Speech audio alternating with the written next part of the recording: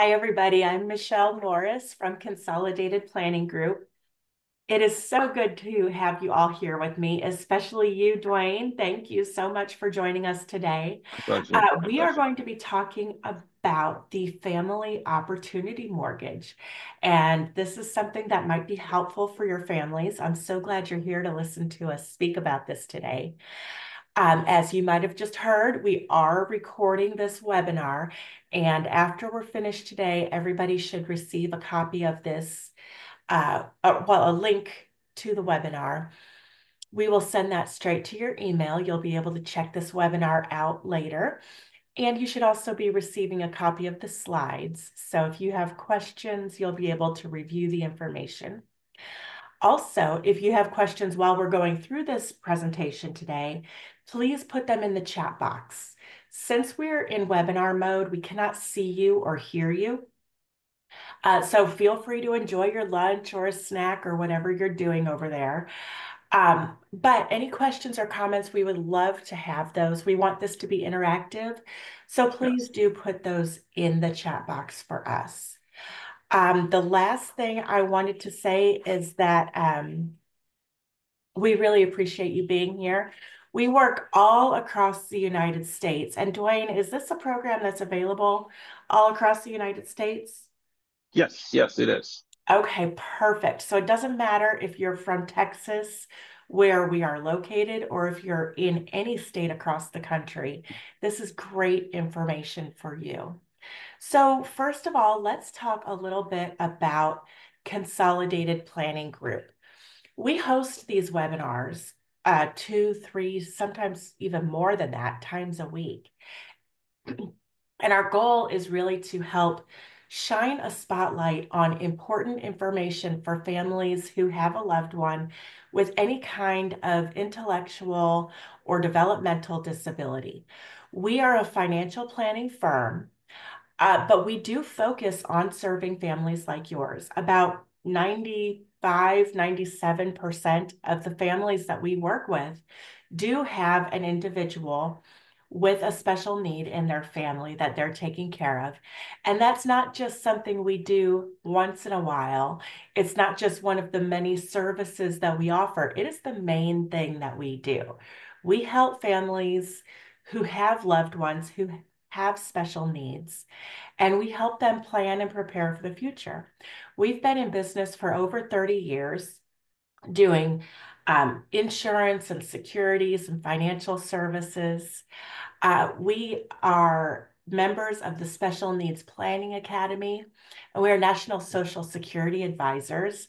And I am a chartered special needs consultant through the American College of Financial Services. So we truly live this and breathe this, and we seek out ways to be able to better serve you, our clients. So that's why we present all of this free information, is because we know there's so much out there and there's a lot of noise. There's some misinformation. There are well-meaning family members and friends who try to tell you things that may or may not be correct. So we're out here to set the record straight. We help families with everything financial related through the lens of understanding that your loved one might need help for the rest of their lives. They might not be able to hold a full-time job where they're going to earn enough to be completely independent. They might have care needs. Where there might not be able to be completely independent. So we can help you think about things like protection plans for your family, lifetime care costs, and planning for that care for your loved one. Transition planning through the big three transitions in their lives. That is transitioning from high school to the real world, so-called real world, where they're not in school all day, every day. You don't want them to just graduate to the couch. So what comes after high school? We help with that transition. We help you with the transition when your child turns 18 and they are no longer a child in the eyes of the law. Now they are a legal adult. What happens then? And then the transition from being in mom and dad's house to being in whatever situation comes next. We help with all of those areas. Of course, we help you understand your ABLE accounts, your special needs trust, where your money needs to be in the right bucket so that it does not jeopardize any of their benefits through the state or federal government, like SSI, SSDI, Medicaid, Medicare, state waiver programs. And of course, we are here to advocate and to educate families, educate you and advocate for you. You know, there are fewer than 1/10% of the financial planning firms across the United States that focus on special needs planning like we do. 263,000 financial advisors in the US, and fewer than 200 of them focus on this topic. So you are definitely in the right place when you're working with Consolidated Planning Group. And like I said, we are the financial side of things. We'll help you with transition planning, making sure your money is in the right places, and that you have enough for a happy retirement for you and future care needs for your loved one. So planning early and getting these questions answered and thinking about things in advance is definitely going to be a huge help to you and your family. So it's never too early to start planning. We would prefer that our clients plan for the long term, and in that way, the changes that you might need to make or things that you might need to add to your financial life are small and manageable and have a long time to change and grow. Whereas if you wait to plan until you're in your 60s or beyond, it's a lot harder to make meaningful impact in a shorter period of time. So do think about what's going to happen after high school, where your loved one might live or work, what programs are available to them, and think about what waiting lists might be out there.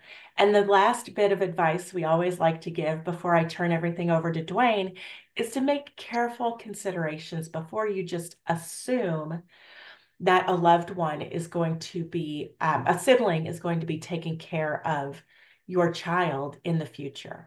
Many parents, and in an ideal world, this would be great. Many parents just think, oh, older sister Sarah will take care of her younger brother Jacob, who has autism, when they grow up. Well, at that point, you know, Sarah is going to have her own life and her own family and career and needs and children. And she might see taking care of her brother as an obligation that she didn't really, um, maybe it's biting off more than she can chew. And she might feel a little bit of an obligation there.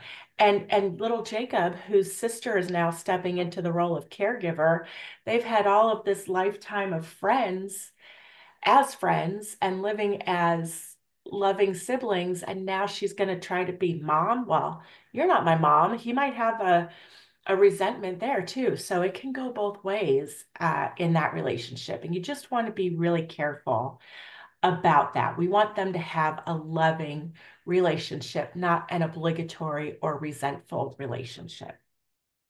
So that's all the advice I have to give to you right now. I will come back later and share with you more things that you should be keeping on your radar as it relates to special needs planning, topics that we cover, and how to sign up for your free consultation with us to talk about finances. But I want to turn everything over right now to Dwayne. Mr. Graham is a branch manager, and he is going to talk to us about this fantastic mortgage product that is available. It's not necessarily a new product, it's just not well advertised. And I am particularly interested because before my career in financial services, I was a realtor for 16 years. So I'm excited really to hear what you have to say about this, Dwayne. So without any further ado, please copy down Dwayne's email address and I will turn it over to you. Hey, I appreciate that, Michelle. So my name is Dwayne Graham. I'm a branch manager for New American Funding here in Sugar Land, Texas. We do loans over the entire country. So this program doesn't particularly apply to Texas. It's in any state. And Michelle hit the nail on the head. So this is a program that it's actually been around for a while, but it's not a very well known program. So part of what we want to do is dispel some of the myths that might come with it and just explain opportunities that are available for parents or kids with special needs. So this is a Fannie Mae product. What this does is it allows the parents to purchase the home for the special needs child, and the same requirements, the same benefits, the same everything that goes with purchasing a primary residence applies in this situation. Now, typically, whenever someone is purchasing a home that they're not living at, then that would either be considered a second home or it be considered an investment property. The interest rate for those are higher.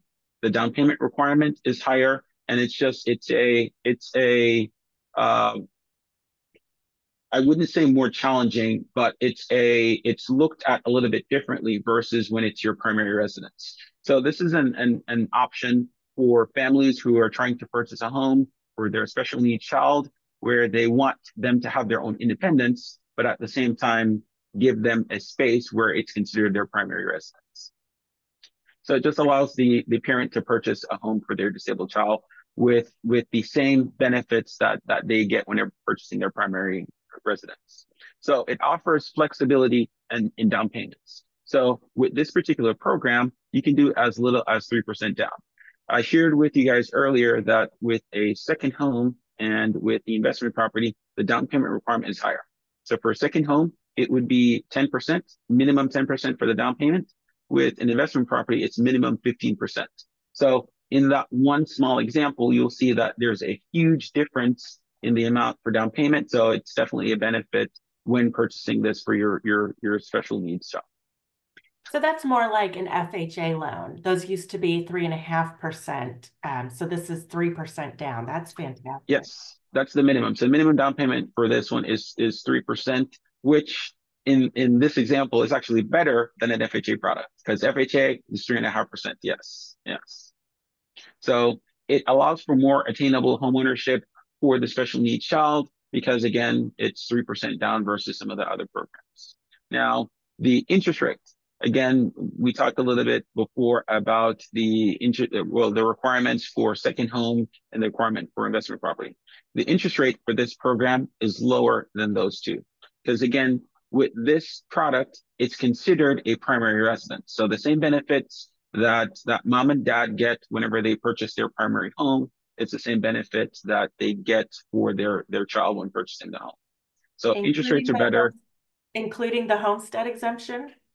Well, with the homestead exemption, I'm glad you brought it up, Michelle. You picked up on where I was going. You read my mind. So with the homestead exemption, only 50% of the homestead benefit would apply in this situation because it's not considered mom and dad's homestead. It's considered the child's homestead. So it would be mom and dad who are on the loan. They can add child if they wanted to. With adding the child can get their part of the ownership of the property homesteaded.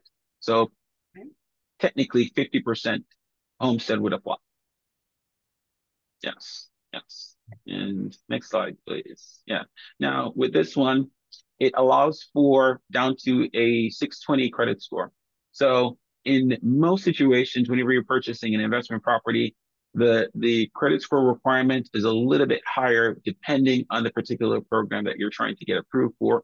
But with this one, you can go down to a 620 credit score. And as long as you run it through our automated underwriting system and the system approves the parents for the program, that's basically it. So it offers more flexible credit score requirements versus some of the other programs. It's fantastic. Yeah, yeah, it's pretty cool. Now, with it, you can go up pretty high on the purchase price. This is actually going to be updated soon. So as of right now, it's at about 802 for the purchase price. And that's going to actually go up a little bit more at the end of this year. So 766,550 was the limit as of right now. And this is a recent change within the last few weeks. As of right now, it's at 802, and we actually think it's going to be higher. So you can potentially purchase a home and have a loan amount of 802 and still do 3% down as a primary residence for your disabled child. Yeah, yeah. It offers both fixed and adjustable rate mortgages. So it's whatever you the parents feel is a better option for you. So we can take a look at fixed rate options. We can take a look at adjustable rate options. With the adjustable rate options, we can take a look at anywhere from 3 to 10 years as far as the adjustment period. And again, it's whatever works best for you. So whenever we take a look at the scenario, we present you with options and we say, here's the scenario with the 30-year fix. Here's the scenario if you wanted to look at an adjustable rate option with a 3-year adjustable rate, with a 5, a 7, or a 10-year adjustable rate option. So we can take a look at options for you and present you with those options, and you just decide. You let us know which one works best. Now, do you have any idea about whether or not this would count against SSI benefits if the child's name is on that property? I'm not 100% sure on that one because I never see what happens after. So I never see what happens after. I Okay. can find out. Let me do some digging. Let me do some research to see if I can get that question answered for you, Michelle. Yeah, I'm not sure because with SSI benefits, they always say that your child is allowed to have $2,000 in the bank. They're Hmm. allowed to work a little bit up to substantial gainful amount, and they are allowed to own a car and a house. So, because of that being able to own a house, I don't Yes. think that it's going to affect their SSI benefits, guys. Great Yeah. And question in the chat technically, box. technically, they're only 50% owners. So I don't know if that plays a role as well. Yeah. Yeah, yeah. I mean, I think, and also, would you happen to know if the special needs trust can be the owner of the home? I can find out the answer for that question as well. Yeah. Yeah, Let me look into those things. Those two things. Yes. yeah, it's good to know. Great question, guys. Yeah. And do they have any recommendations or eligibility requirements around the child's abilities? Of course, the parent isn't going to thrust their child into living in their own home if Mhm. they are, very, very in need of support, if they're heavily impacted by their disability. But if it's feasible in the parent's eyes, does the mortgage company have any rules on that? No, no. So one of the slides that we're going to go over is the purpose of the program is to foster independence. So this allows them to have their own space. It allows them to have their own home while still being close to mom or dad. So with it, it's designed for, let's say, the child just they want their own space and they still want the mom and dad still want them to be close enough where they can still provide care. So they're buying a house on the same street. They're buying a house across the street. They're buying a house that's beside them. So it allows them to still be able to have their own independence, to have their own space while still being close enough to allow mom and dad to still be caretakers. Yes. And this one, there's no geographic restrictions. So it's not based on where they are. It's not based on where they're purchasing. With some of the other programs, like say for instance, a second home. If you're purchasing a second home and it's too close to where you're currently living, Mhm. it's not considered a second home because it's too close to where you're living. So the true purpose of a second home is if you're purchasing like a getaway home. So if you live in Houston and you're purchasing a home in Austin, or if you live in Houston, you're purchasing a house in Dallas, that's considered a second home. A second home where you live on Main Street and you're purchasing a second home that's 3 doors down, the underwriter wouldn't consider that a second home because it doesn't fit the criteria or the geographic restrictions for being a second home. It has to be something that makes sense. So So that would with be this considered program, an investment property if it was too close. yes, exactly, yes. With this product, there is no geographic restriction. So I've had clients who they live in one house and they literally purchase their neighbor's home because they want to be within close proximity to the child. So no geographic restrictions, which is Uh, a really, really good point with this yeah, program. I'm getting great questions in the Yeah, chat box, and I yes. love this. So there's no, they don't define the special needs? Or do you have to show proof, like from a doctor, that there's a disability or Yes, you do. Yes, you sign do. it We up? have to get something that solidifies the fact that the child is considered disabled. So as long as we can provide that information, then underwriting's going to be fine with it. Yes. Okay. What about if the parents are no longer living, the guardians can do this then, correct? Yes. Yes. Yes. So the Are legal there guardian can do it for them. Mhm. Okay, perfect. I'm just going to hit you with a couple questions if you don't Sure. mind. Sure. Sure. Go ahead. Let's go. All right. What about renting a room out to somebody else? Or, the question that would naturally follow would be making that a group home. The purpose of the program is to provide the space for the disabled child. Now, technically, they're not supposed to be renting any other rooms, but Mhm. with with because this is one that someone from the last session had asked, and I looked into it. So the response that I got was this program is designed to provide the safe space for the disabled child. So technically, they're not supposed to rent a room or get any kind of income from it. Yeah, Okay, okay. yeah. Um, Now this applies to homes that are already, single family, already built. Does it apply to land or new construction?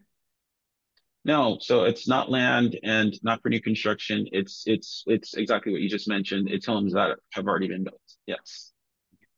Okay, and then last question I'm going to ask you, and then I'm going to let you do some more slides, and then we'll go Mhm. back to questions.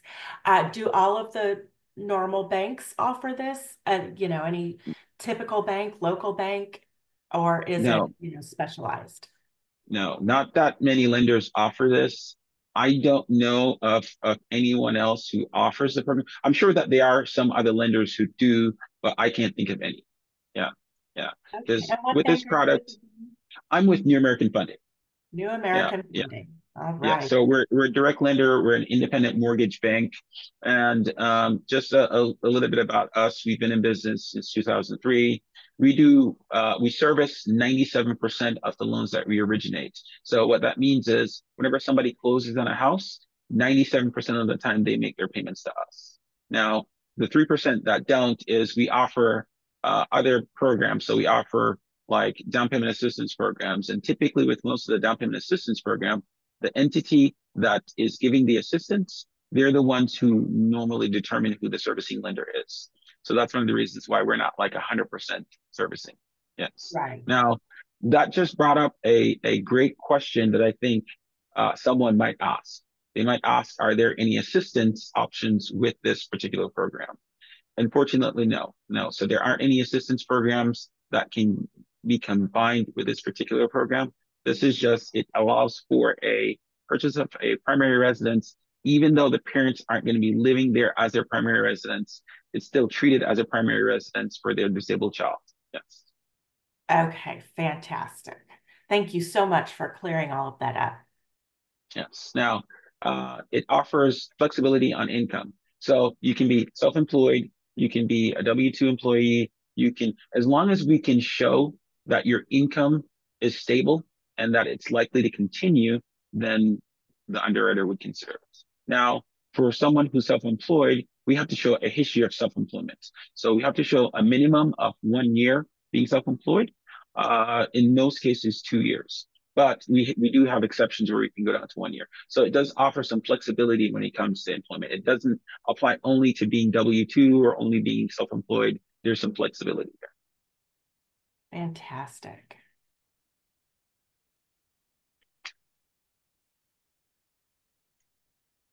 Now, this also allows the parents who are purchasing for the disabled child to retain their primary residence. So even though they own a primary residence, it's still considered a primary residence for the child. So it's not like the parents would have to sell or move in or do anything with their primary residence. It allows the parents to purchase this as their primary residence for their child. And again, the purpose of it is to maintain stability within the family. It just provides an independent space for the disabled child who just wants their own space. Now, one of the things that you talked about is, different sources of income, Mhm, self-employment, W-2s, all of mhm. that. What about if the parent is retired already? We can use retirement, yes. So as long as the debt to income ratio is within the threshold of what's allowed, then the income's fine. As long as we can show that the income is stable and it's likely to continue and debt to income ratio works, then that's all that matters. So an underwriter looks at three things. They take a look at the income, which we just talked about it. As long as it's stable and likely to continue, we'll be fine. And as long as it allows for the debt to income ratio to be below the max, then we're fine. The second thing that the underwriter looks at is credit. So we talked a little bit about the credit score. Minimum credit score is 620. As long as you run it through our system, they're at 620 and the system approves them, that's fine. The last thing that the underwriter looks at is assets. So we have to show that there's enough for what's known as cash to close. Cash to close includes the down payment, it includes closing costs, it includes setting up the escrow account for taxes and insurance, it includes basically this is the bottom line number that that person has to bring to closing. So as long as income, credit, and assets are within what's required for the program, then that's all that matters. That's what the underwriter looks at. And going back to what we talked about earlier, it encourages family support. So the program is designed to allow the child to have their own independence, but still be close to mom and dad. So if mom and dad want to purchase a house on the same street, in the same community, in the same neighborhood, or a house that's close by, so that it still allows the child to maintain their independence, but they're still close enough to be able to have mom and dad be caregiver if that's needed, then that's all that matters. So it fosters more stability with a family because it maintains the fact that they're still independent, but they're still close by the mom and dad. Yes. Okay, so a couple more questions are coming in. Sure, sure, sure. Can they, so we talked about maybe renting out a room or turning it Mhm. into a group home. What about a caregiver living with the individual? Caregiver living with the individual is perfectly fine. Yes. Yeah. Okay. And then does it have to be the parent who does this with the child, or can it be older sibling or other family members, It has to be the parent or legal guardian. legal guardians? So if Yes, the yes, sibling yes, has guardianship over the person, that would yes, be fine. yes. Yeah. Okay, go ahead. Great questions, by the way. And it supports independent living. So again, it gives them the ability to be in their own space, to have their own home, but it still fosters that sense of community, that sense of having family close by. And again, the purpose of it is to maintain the family unit, have them still have their independence, but still being close enough to mom and dad where mom and dad can check on them. It can be considered a long-term investment. So one of the easiest, fastest ways to gain wealth, in my opinion, is through real estate. So this allows them to purchase the home, acquire the property, and if 5, 10, 15, 20 years from now, they decide to sell the home, it's something that they're getting as return on their investment for purchasing the home. So it it provides a vehicle to build wealth through real estate, even if it's something for the child. Yes. Even though, I'm sorry, it's something for the child. Yes. And again, it promotes generational wealth. It allows the acquisition for the property, acquisition for the property to invest and gain wealth through real estate. Right, right. And then once the individual with the disability passes away, are you Mhm. allowed to do whatever you want with this home? Do you have to have somebody else with a disability inherit or purchase the home, or the rules are done? No, they can do whatever they decide to do with the home. So it's treated so just as someone would do with their primary residence, it's the exact same way. So they can will it to someone, they can pass it on. It's looked at the exact same way. Fantastic. Yes. So by leveraging the benefits of the, oh, I'm sorry, go ahead, Michelle. No, I was just going to say, so this is called the family opportunity mortgage. Yes, yes, yes, yes. And again, not all lenders offer it. We do. I can't think of any other lender who offers it. And again, it's designed to promote independence for the child while still fostering a sense of mom and dad being close enough to be able to help with any needs that the child needs. So with some of the other programs, we looked at either as a second home or an investment property, but some of them have geographic restrictions. With this one, there is no geographic restriction. They can purchase the neighbor's house again to have them be close enough. So it's just it helps foster stability within the family unit. So can you use it to buy a duplex? No, unfortunately not, because and that's a great question. That's a great point. That's one of the questions that we got from the last session, and I looked into that one. So you can't because the purpose of this is to provide a space for the disabled child, not necessarily to provide a space and provide a source of income. So it wouldn't apply to a duplex. It's Well, only for single family. I think Yes. what we're talking about is a duplex where the parent lives in one side and the child lives in another side. In that example, yes, that would be fine. But if it's something where it's just going to be the child and they wanted to rent one side, then no.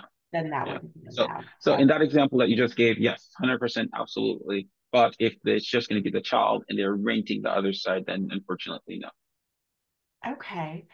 So what would happen if there's still a loan balance on the mortgage and the parents pass away, but the Mhm. child is there living in the home and they don't have income? Um, at that point, would they be forced to sell the property? They would be forced out.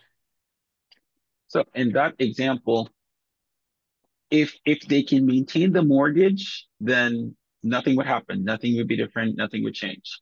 If they can't maintain the mortgage, then the same procedure would apply as a primary resident. So if the mortgage isn't being paid, the lender, we would try to figure out some sort of solution to try to still allow them to be in the home. But if there's literally no way for the mortgage to be paid, then unfortunately, yeah, the home would be foreclosed on. But that And would be the that's same thing that would happen. Oh, go ahead, Michelle.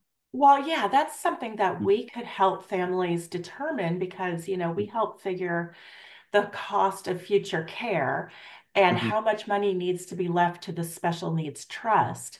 So Yes. at that point, we would help families figure out how much money needs to be in that special needs trust to make sure that this mortgage stays covered Yes. throughout the rest of the child's life. And at that point, you could use the special needs trust to pay for the residence because the child would not be on SSI anymore. To those of you who follow us and know what I'm talking about. But yeah, we would definitely be able to help with that. Otherwise, you could sell the property and use the proceeds to pay for Yes. a residential community like Marbridge or 29 acres or anything else like that. So why has your company decided to take on this program? I mean, I'm so glad that you did. And I Sure. know Sure. as my years in real estate that there are a lot of programs out there. It's just that certain mortgage companies are willing to take on the work, they're willing to focus on advertising this opportunity. What Mhm. made your company decide that you wanted to focus on this? So we're very, very big on making sure that we provide as many options for our clients as possible. We're not just a one size fits all. A lot of the loans that we actually do are loans that have been turned down by other lenders because we have the resources, we have the programs that allow us to do that. So I think the thought process behind it was what can we do or what can we offer that helps this particular uh, clientele? What can we do? What can we offer that helps this particular clientele still achieve the dream of homeownership? So that's what our company is very, very big on. It's making sure that we have options available for everyone. And we're very, very big on just making sure that we're a resource for anyone that wants to achieve the dream of ownership. and we figure out a way of providing more options. When most lenders would say no, we try to figure out a way to say yes. That is fantastic. Okay, so I think we've covered most of the questions. A paid caregiver can come and go to care for them, can live with them, Yes. because it's a caregiver, right? It's not like Mhm. you're making money off of that living arrangement. Yes. Yes. Um, Yes. the mortgage can be paid in full, just like any normal house, but you would still have to worry about insurance and Mhm. taxes, of course, would have to be covered somehow.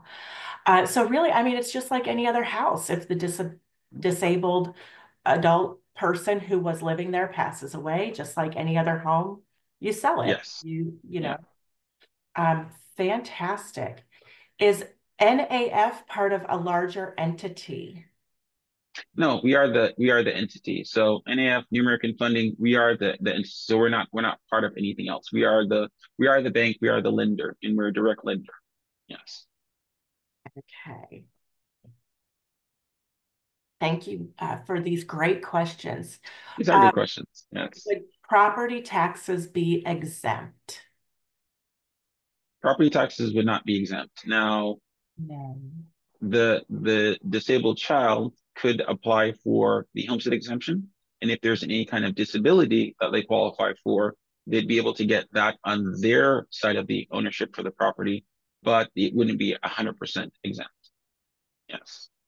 Yeah, yeah, perfect. Of course, you have to get homeowners insurance. You have to have insurance Yes. on on Yes. any home with a loan and any home period. You need insurance on that. Yes.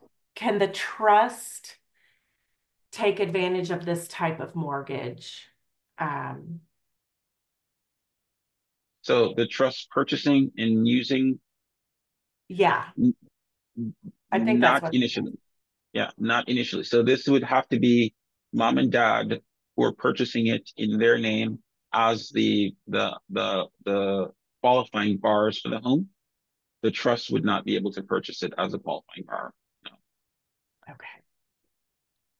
All right. And then, of course, it would be, you said everything is typical otherwise. Mhm. So there's no lender oversight in terms of making sure the person who's living there is still disabled or anything like that. Just typical. Yeah, just typical. And the again the purpose or the benefit of the program, the main benefit of the program versus some of the other ones is this is just treated as a primary residence for the disabled child, even though mom and dad might have a primary residence. This is treated as their primary residence. Yes. Right, right. And so, So the same and this, benefits. go ahead. No, no, go ahead, Michelle. I was just going to say, this is, part of the mortgage application process when you're purchasing the house. It doesn't really have a lot of bearing on when you sell the house or what Mhm. happens. It can later go into the trust. It can later be sold. It can later, whatever. It's just that it's meant to be a primary residence for an individual with a disability. Exactly. Um, Yes. close by. So that's fantastic. Your mortgage company has rules for how or if you can transfer the title of the home into the trust or an LLC. Yes, yes. Yeah. So typically, you have to wait at least 1 year before you can do any kind of transfer to an LLC. Yes, Can it be a tiny home or a townhome that is in a group of others with a community center? it could be. So the only caveat to that is, and the challenge that we run into sometimes, the an appraiser has to come out and do a physical inspection of the home, and the appraiser has to be able to find comparable sales that they can use to justify the value. If they can't find the comparable sales, then that might be a problem. But as long as the appraiser can find comparable sales, they can justify the value, then it can be a tiny home or a home in a community, a townhome. Yes. That's fantastic. And one last question I see here is back to the question of what proof do we need? Is a doctor's diagnosis of autism back when they were 6 years old, is that sufficient? I have used that before and the underwriter accepted it. Yes.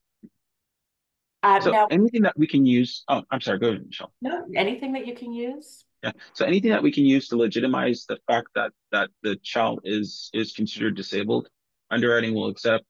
Uh, so there isn't a set like it has to be this document. It's anything that we can use to legitimize the fact that the child is considered disabled.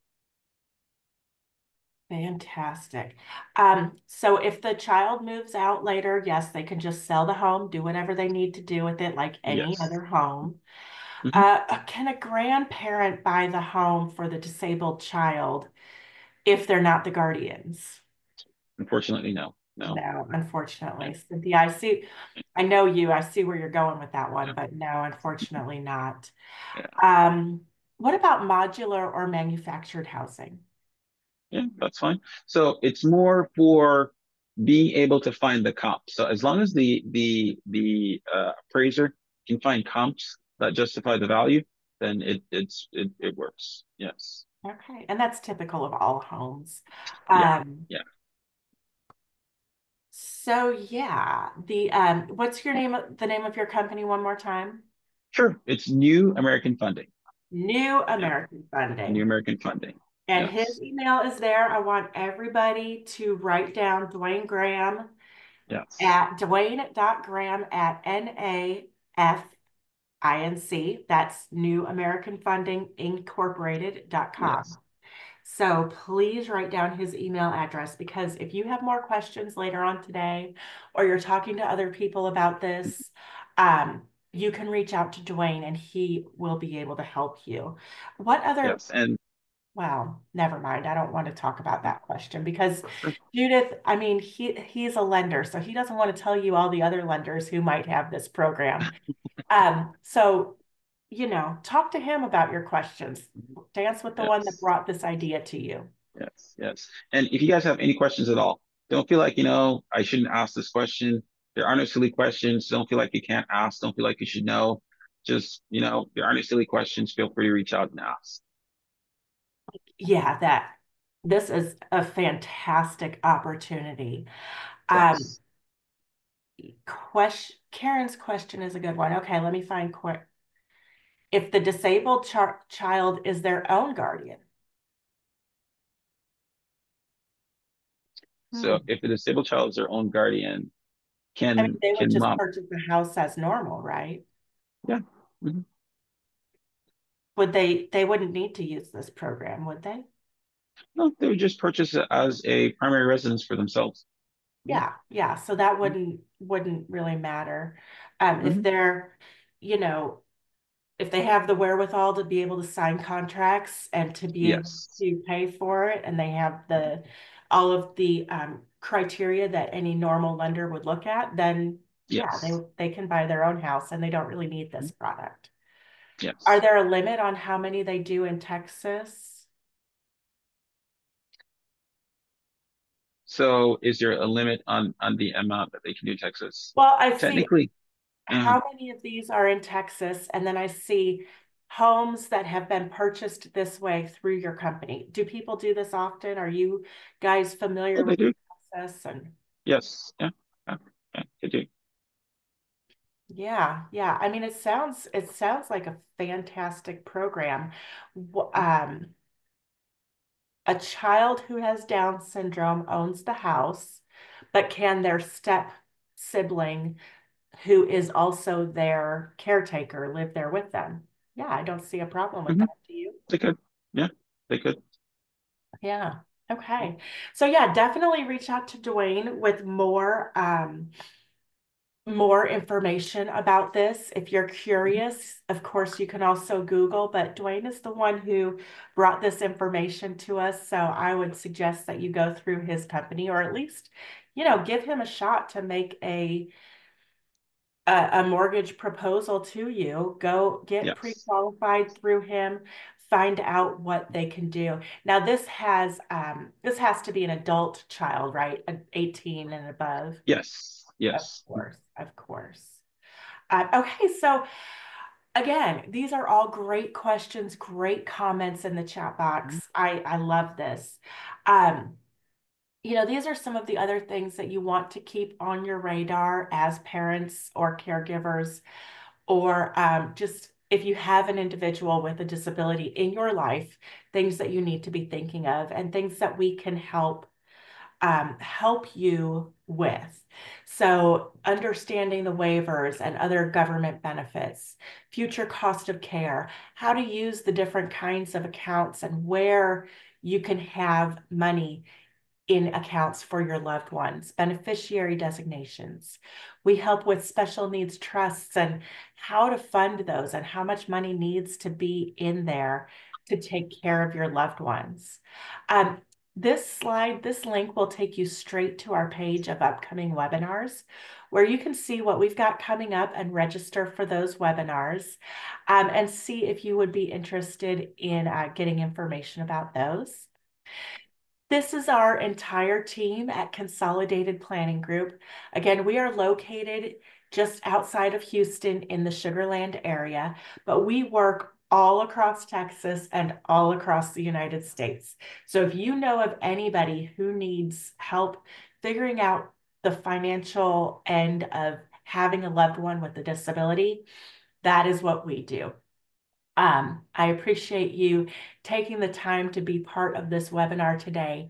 We do offer a free consultation with Consolidated Planning Group. It is over Zoom. These usually take between 30 and 45 minutes where you talk to an advisor and we answer your questions about planning, about the future, about finances, about benefits for your loved one. And then we'll tell you how we work, what the process looks like, and what we charge. So please schedule your free consultation or call me or email me and I'll schedule that for you. Either way, like I said, it's over Zoom, completely free, completely confidential, and you have the chance to speak with a financial advisor like me, Allison, or my husband, Andy, and we go through all of this information with you. So, any last questions in the chat box? Last time, the name of your, and I'm going to put these in the chat box. New American Funding, and the Yes. program is called Family Opportunity Mortgage. Opportunity. Mhm.